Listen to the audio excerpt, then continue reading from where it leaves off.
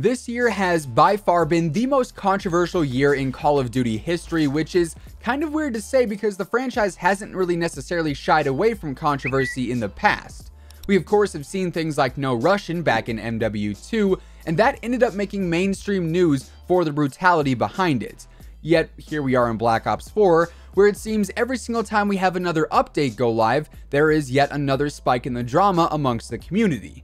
And with the 1.19 update that went live earlier this week, surprise surprise, we got yet another major controversy to discuss. Pay to win has been an on and off topic all year long, but more recently there's been a lot more validity behind it because for whatever reason the brand new DLC weapons are all locked behind reserves. And thanks to the 1.19 updates, Blackout has now also fallen victim to the plague that is the monetization overload here in Black Ops 4.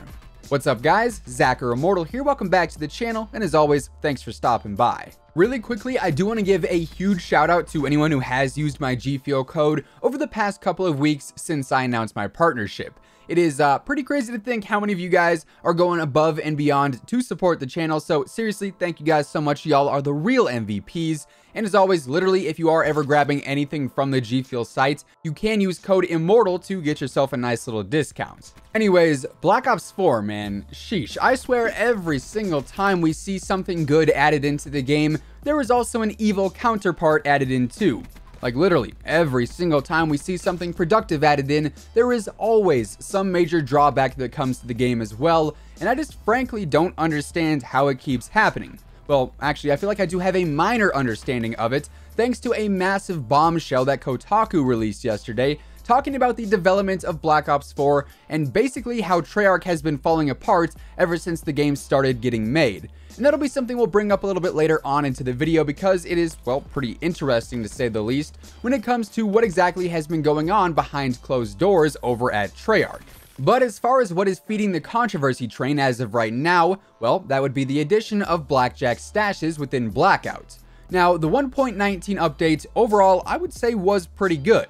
It brought new content to all modes in the game in the form of contracts, a new variant map with Hacienda Twilight for multiplayer, humiliations, medals, and the sentry gun for Blackout, and hard mode gauntlets alongside a DLC 3 teaser for zombies.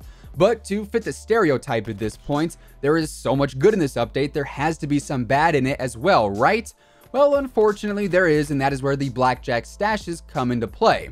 I don't know what it is about this man, Danny Lee, dude, but every single time Blackjack comes into play, the game just gets pushed deeper and deeper into the massive hole that it's already in. First, it was the reserve content being completely overloaded with duplicates as is. Then it was the reserve content being flooded with parted out and individual unlocks like weapon camos and charms and all of that crap. And in between that, we've seen the $30 hammer and terrible contraband streams comprised mainly of stickers. Pretty much what I'm getting at is if there is a negative piece of DLC content in this game, it somehow traces back to Blackjack. He's literally the main villain of Black Ops 4, if you will. Forget the campaign, dude. There is no storyline needed to see how much damage this man is doing to the game. I kid you not.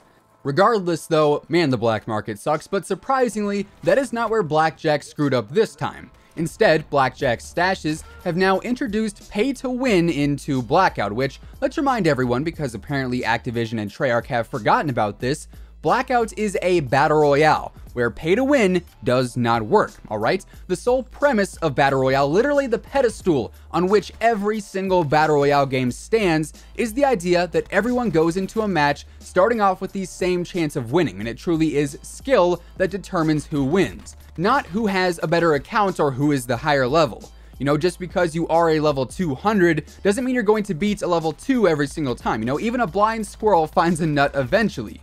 So Blackout, a game that should be based around everyone going into the match with an equal chance at winning, no longer has that element included within it, at least in the LTMs, thanks to Blackjack stashes. Which, also really quickly, I just gotta say it, otherwise it's going to be in my head this entire video. Blackjack's stashes. Every single time I hear that name, I just picture Blackjack with a big mustache.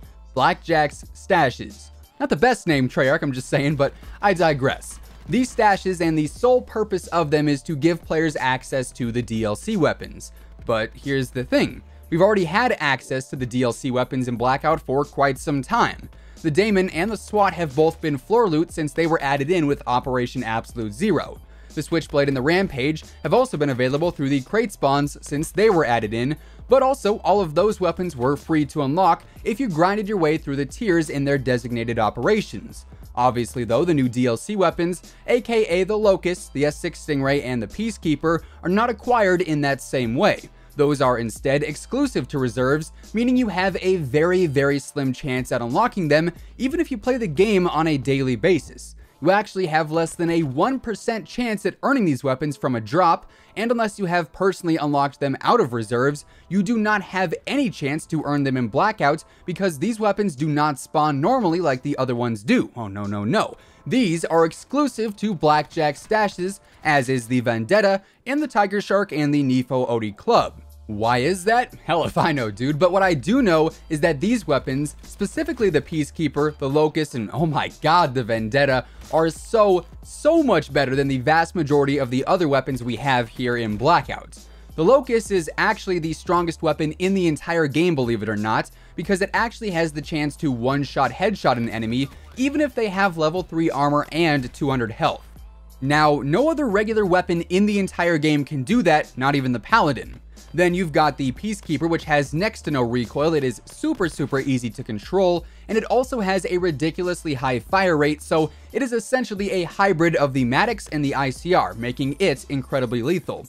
And then you have the Vendetta, which you guys have been seeing me use in the gameplay all video long so far. And why is it that I am so stuck on using the Vendetta? Well, because it is a one-shot headshot, it has next to no recoil as well, you can spam it like no tomorrow if you do have a good trigger finger, and it melts through all kinds of armor even without hitting a headshot. So pretty much this gun is an all-out beast, and it is only available to those players who have hit tier 50, unless of course you do happen to stumble across it in a body bag, but that is not guaranteed in a game like it is to those who own the weapon. So unless you do hit tier 50 during this operation, you're not going to be able to use what is easily the best gun in Blackout right now. And sure, hitting tier 50 is easily doable by not spending a dime, but for those players who don't hit tier 50 during this operation, or maybe they don't even get the game until 3 weeks from now when Spectre Rising is over, they don't have a shot at the Vendetta unless it goes to supply drops like the other weapons. And there, unless you are ridiculously lucky, you have next to no chance at getting the gun anyways. For the Peacekeeper, which I would say is the second best gun in Blackout right now, same deal. It's in reserves, so unless you're spending an ungodly amount of money on supply drops, or you're playing the game an absolute ton, you're probably never going to see it, unless once again you get extremely lucky. So why is it that two weapons in specific here that not everyone has guaranteed access to are hands down the two most powerful and lethal weapons in the entire game? Oh, and keep in mind, if you do have these weapons unlocked, you are guaranteed to get them out of a stash if you find one, and in all honesty, they're really not that rare. I would say in the 15 or so matches that I played with my friends Espresso, Ink Slasher, and Lazy the other night, we probably found a stash in 11 or 12 of those games, and we only land at Model Industries. That gives us an immediate advantage over everyone else who might not have the Vendetta, or the Peacekeeper, or the Locust, so on and so forth. So why on earth is that in a Battle Royale game? RNG is supposed to be the driving factor of making a Battle Royale game harder. It allows players to adapt and get better with a larger variety of weapons because you're not guaranteed the same thing in every game. But this system, one, ruins any RNG because I can guarantee myself a Vendetta if I find a stash. You know, I can guarantee myself a Daemon or a Peacekeeper or any other DLC weapon that I own if I find a stash. And two, it gives players who have the weapons an undeniable advantage. Now, these weapons aren't going to make you immortal, but they sure as hell are going to make it a whole lot easier to get kills, and that is an absolute ass-backwards system to have implemented in a Battle Royale title. So where is this all coming from? You know, who is making these decisions? Well, Jason Schreier, a name you guys have probably heard on the channel before, just recently published a pretty lengthy article regarding the development of Black Ops 4. Titled The Human Cost of Black Ops 4. And man, it gets pretty deep. I'm not going to go over the entire article today because one, it is pretty long as I said, and two, not all of it is entirely relevant to this video, but I do highly suggest you guys give it a read through after watching this video because it really shines a lot of light on some of the rather large issues that we've seen in the past within Black Ops 4. So I'll link this article down below for anyone who does want to check it out. That said, a key takeaway from this article is the very brief mentioning of the microtransaction system, where Jason says that it's apparent players have grown frustrated with the increasingly prominent microtransactions that have been added to the game since launch, and some of the Treyarch developers have felt the same way about that. That means there are multiple Treyarch employees that are not happy about the MTX overload either. But Activision's never-ending quest for increased revenue overshadows all opinions from Treyarch themselves. So while Treyarch does have the say when it comes to the content within the game itself, how it is all priced out and delivered apparently is not determined by their final word, but instead Activision's. And quite frankly, for the devs included in that group of people who do not agree with the constant monetization, I really do feel bad for them, because they're out here putting their heart and soul into making a game that they really want people to enjoy, only for all of that hard work and effort to seemingly be overshadowed by the crap that Activision then pulls and essentially just forces into the game.